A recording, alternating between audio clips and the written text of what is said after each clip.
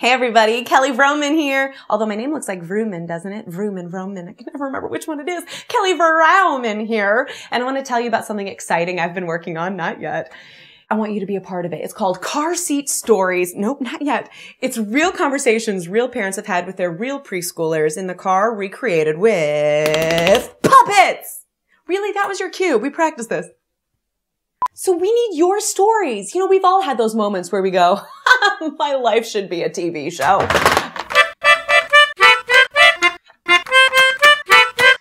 We're looking for anything funny that your preschooler has said or done in the car. It doesn't need to be a long story. Just weird things happen, you know, when everybody's stuck together in that tight space on a road trip or even just coming back from the grocery store. And then we take your story and we make it funnier and fuzzier.